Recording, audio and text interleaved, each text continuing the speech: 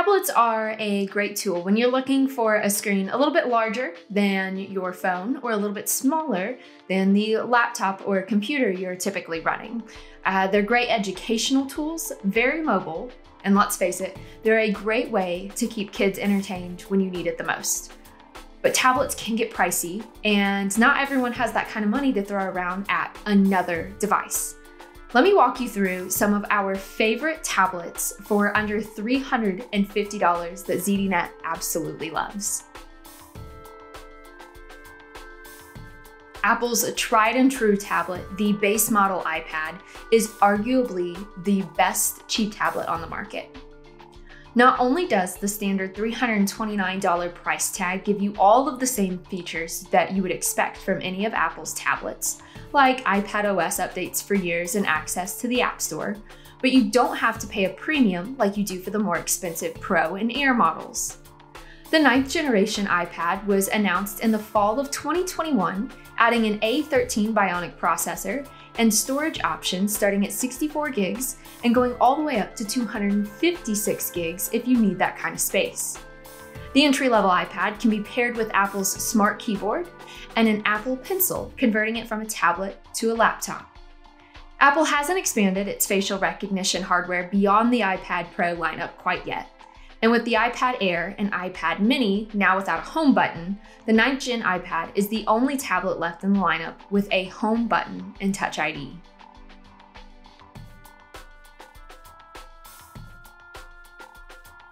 Amazon's Fire HD8 and HD8 Plus are two of the most affordable tablets that you'll find on the market today. The company recently redesigned the formerly square and hard-edged tablets, adding a more round design that looks and feels fantastic to hold. The tablets are affordable, with the standard HD8 priced at $89.99 and with the HD8 Plus priced at $109.99. What's the difference? The HD8 comes with 2 gigs of memory, while the HD8 Plus comes with all of the standard features the HD8 includes, but with 3 gigs of memory, wireless charging support, and a faster wired charger is included in the box. Better said, the extra $20 for the HD8 Plus is well worth the investment. The Fire HD8 runs Amazon's Fire OS. It runs Android apps, but you're limited to apps that are available in Amazon's own App Store.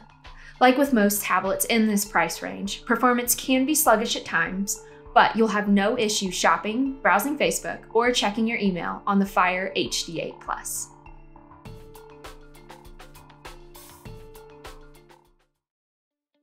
Next on the list, Amazon's recently updated Fire HD 10 and Fire HD 10 Plus are both worthy contenders for cheap tablets as well. You have the option of getting the standard Fire HD 10 or buying it as part of a productivity bundle that includes a keyboard and a 1-year subscription to Microsoft 365 for $199. Either Fire HD 10 model boasts an octa-core processor, 4 gigs of memory, 32 gigs or 64 gigs of storage, and includes the bonus of a micro SD card support up to 1 terabyte. The full HD display looks clear and provides plenty of space for gaming or watching a movie. You'll get up to 12 hours of battery life on a single charge. Like the Fire HD8, the Fire HD 10 runs Fire OS, so your app options are somewhat limited, but most of the big name apps like Zoom, Facebook Messenger, and Spotify are available. But that also means if you are a heavy Google service user, you will be completely disappointed by the lack of Google apps and services. And by lack of, I mean there are 0 apps in the Amazon App Store. You'll have to rely on third-party apps or the Silk browser instead.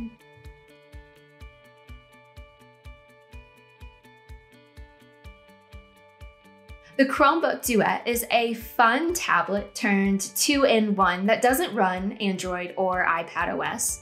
Instead, it runs Google's Chrome OS with refinements that make it easier to use as a standalone tablet, or you can use the included keyboard to turn it into a more full-fledged Chromebook.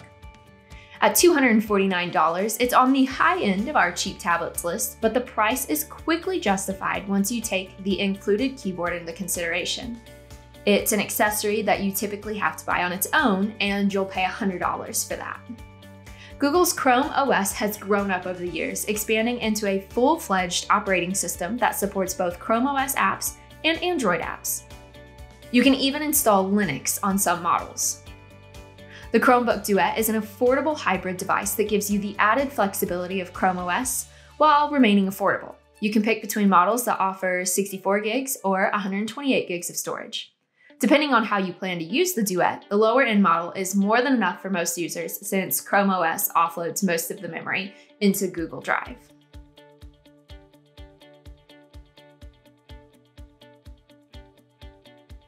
The Lenovo Tab P11 Plus looks a lot like the Chromebook Duet, only it's bigger and more powerful. It also runs Android 11 straight out of the box. It doesn't come with a keyboard attachment like the Duet, but you can pick one up to expand its capabilities for only $72. If you're looking for a tablet to share with your kids, there's a dedicated Google Kids Space app on the P11 Plus that makes it easy to hand the tablet to your child and not worry about what they're accessing. It relies on Google's Family Link parental controls, giving them access to age-appropriate apps and games. At $209, the P11 Plus feels like a real steal. Its construction is solid and its performance is reliable. If you're looking for an affordable Android tablet, the P11 Plus is worth considering.